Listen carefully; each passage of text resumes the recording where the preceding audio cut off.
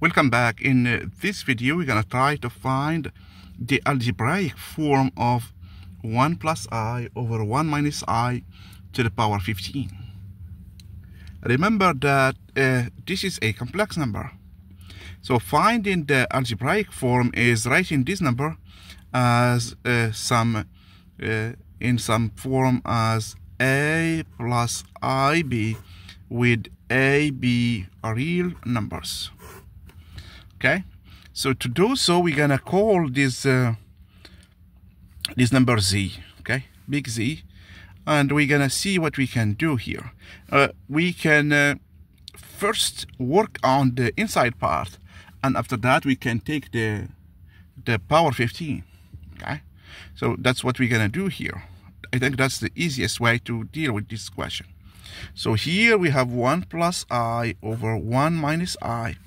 We can simplify this one and write it in some form like this by multiplying by the conjugate. Okay, here we have 1 plus I times 1 plus I over 1 minus I times 1 plus I. Here I did nothing. I applied this rule or this trick of dividing and multiplying by the same number, 1 plus I. So it's like I did nothing here. So this is 1. Okay, but I noticed that this one on the top is 1 plus I squared, and this one in the bottom is 1 minus I times 1 plus I. That's a number times its conjugate. Okay, and we know that the modulus of a number squared is just z times z bar, the product of the number with its conjugate. And therefore here, this is let's say this is our z, this is z bar. So therefore we have the norm square, and the norm of this one is just, remember that the norm is just the real part squared plus the imaginary part squared. But here we have this square, therefore we don't need the square root. So we have only a squared plus b squared. Therefore here we have 1 squared plus minus 1 squared, which is 1 squared, and this is just 2. Okay, so this number times this number is 2. Now let's compute this one here.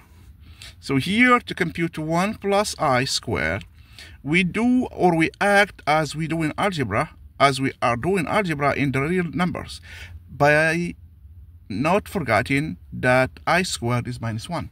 Here we have 1 squared plus 2 times 1 times I plus I squared. So this is 1 plus 2I, and I squared is minus 1, therefore we have 2I. Okay, so this number here, this number 1 plus I squared is 2I, so we have 2I over 2, which is I. Therefore we see that our number z can be written as I to the power 15. Okay, but we can do some simplification here for I to the power 15.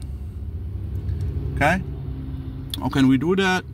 So let's do some work here. So we have I to the power 15 is I times I to the power 14, and I to the power 14 is I squared to the power 7. Here I have I, but I squared is minus 1. So minus 1 to the power 7 is minus 1. Therefore, this is just minus I.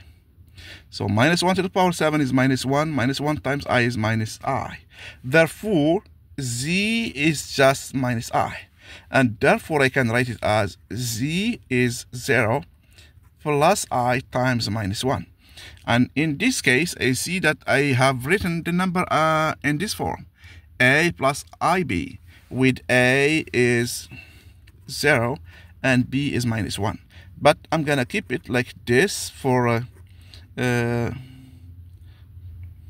gonna write it like this because I don't wanna keep writing it in this form here. So this is the algebraic form of our number. So therefore z is just minus I. Okay, so we did the algebra and we applied the definition and we found the algebraic form of our number. Okay, and I think that's all we need to do here. If you see any errors or mistakes, please let me know. Thank you very much. I wish you a great day.